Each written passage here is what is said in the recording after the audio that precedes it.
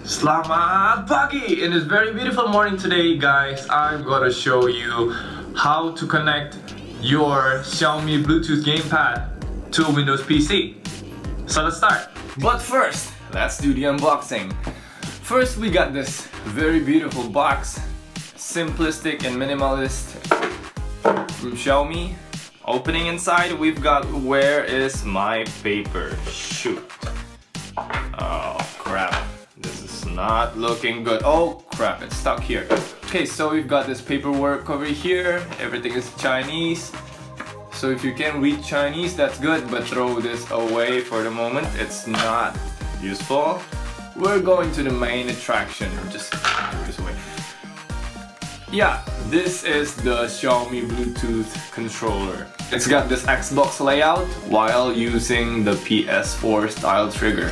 It's powered by 2 AA battery that is included in the box. So without further ado, let's go connect this thing and play. Okay, so you just first open this website over here. I put this link down in the description below. It's a Github from I Run Gen 2. It's a pretty basic controller mapper, Xiaomi Gamepad to Xbox 360. No fancy remapping buttons whatsoever like that, but you can do that later in Steam, because Steam actually supports remapping the Xbox 360 buttons. And it has this rumble support, and it actually works pretty well. I've used it for about a month now. And so you just hit that button, download button over there, wait for it to download. It's a pretty small one. And you just extract this file over here. Okay, so first there is two steps. You just first install this thing, the SCP driver. You untick the Bluetooth driver and tick the force install. Click on install. That's done, and basically you're done with this. The second step and the last is you just pair your Bluetooth controller with your PC.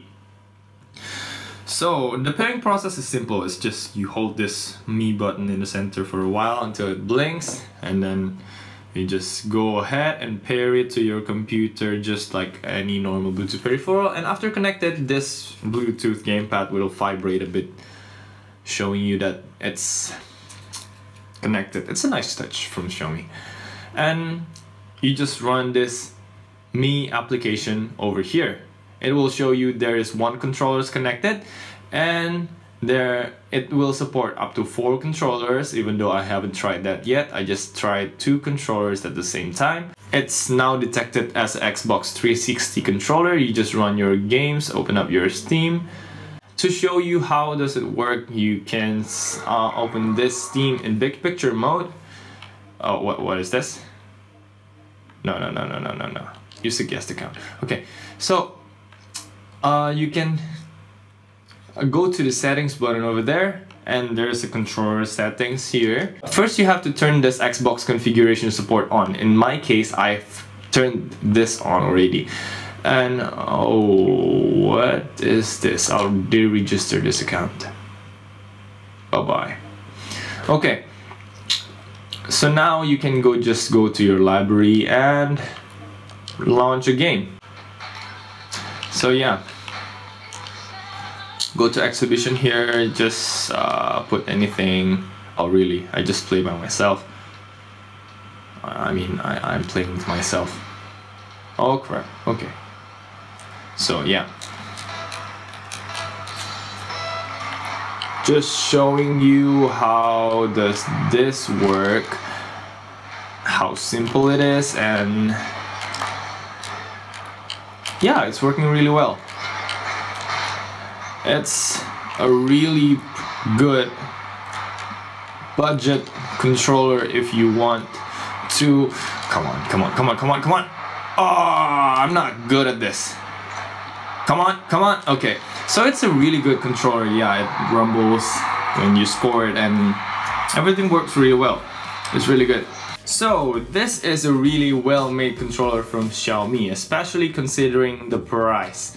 When compared to PS4 or Xbox One controllers, they cost 3 or 4 times more, but yes, they are better, but when you get 90% of the functions with just 1/3 of the price, why not? At the same time, when you get one of those controllers, you can already get 3 of this and start multiplayer games with your friends, with your families, all those good stuff.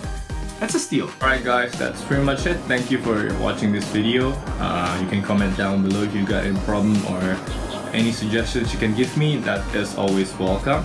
And hope to see you in the next video. See ya.